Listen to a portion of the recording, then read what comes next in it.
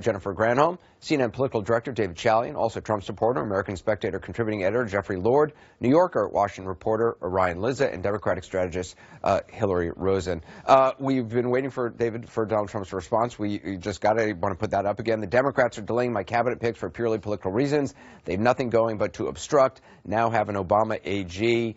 I guess Donald Trump could just outright fire her, yes?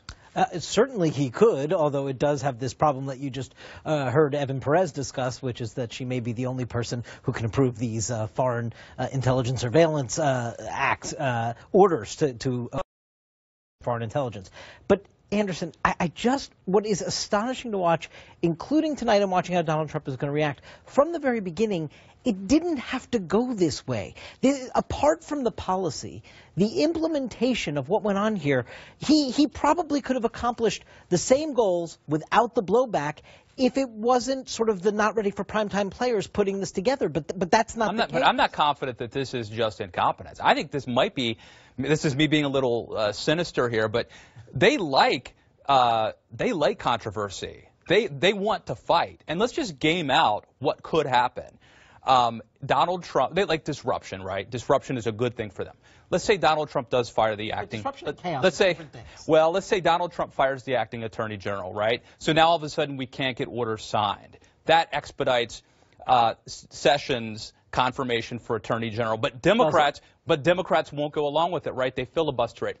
Now Mitch McConnell has a perfect excuse to invoke the nuclear option because it's a matter of national security. Now, this is a weird, crazy theory, but I'm telling you how I think they think. Ryan, go ahead. You cannot filibuster nominees anymore. The nuclear option's already been, that's already happened. Okay, I'm sorry, for the Supreme Court you can, but not for, okay. But my point is it would expedite I do agree with Matt, though, that this is now going to be the Sessions nomination will now be a referendum on the executive order. So I think there are a few Democrats who have said that they will vote for Sessions. There's going to be a lot of pressure on every Democrat to withdraw that support and any other actions they can take to slow down Sessions' nomination. Jeffrey, could this have been avoided if, some more lawyers were consulted, or some lawyers were consulted, or the head of Homeland Security was consulted, or that, it went through a little bit more rigorous screening? Possibly. I'm not a lawyer, and I'm not certainly going to play one on TV. But here's the problem, and Anderson, by chance, I have a column coming out of the Conservative Review discussing this before about this. What we've got here, think about the Badlands Park people defying the president.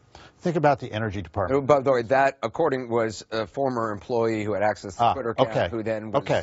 All right, but that's why there's other examples. The Energy Department refusing to turn over names. The Secret Service agent who said, I'm not going to take a bullet for him. And today we have this idea from the Washington Post about State Department employees saying that they've got a dissent channel and all this. What we've got here is a bureaucracy that over decades, and under Republicans, under presidents of both parties, have mushroomed here to the point where they think they're here forever. The president comes and goes, and they have the freedom to do that. She is but the lady. I get your point, but is that really what's going on here? No, or is it not enough people were actually consulted who actually should have been? Turns out, you know what? Being president is a really complicated thing, and you have to rely on the experts in making your steps, because you have no idea, as a business guy coming in who's negotiated property deals, that this is going to be analogous experience to running an entire government, which is the most powerful position in the world and has consequences across the globe. So now we have the whole Muslim world up in arms. We have Iraq taking action against us. We have our greatest allies, including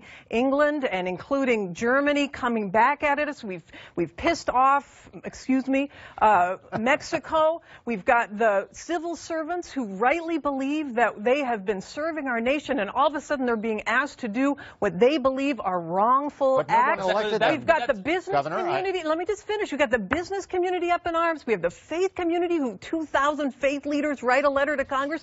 The whole thing is caving in. And turns out you could have done this better if you had been a better manager. Yes, but that's what my point is.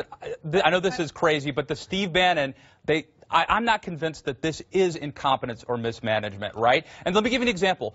Right, just today, he should be impeached. This is flooding the zone. Just today, Donald Trump signed an executive order that nobody's talking about that basically changes everything about regulations. They're going to try to, for every one new regulation that passes, they will repeal 2 regulations. This could have big impact on things like EPA regulations, I think he was trying to bury that, though? Well, are we talking about it? I'm just saying they're flooding the zone. I think he was trying to change the let's subject. let's hold this thought. We're going to continue the conversation in a moment. Democratic Senator Elizabeth Warren is now on the floor in the middle of an hour-long speech against the executive orders. We go to break. Let's listen in. Entering the U.S. are offensive and unconstitutional. So where are you right now, Vice President Pence? Have you called to overturn President Trump's offensive and unconstitutional order? Have you asked Republicans to introduce a bill to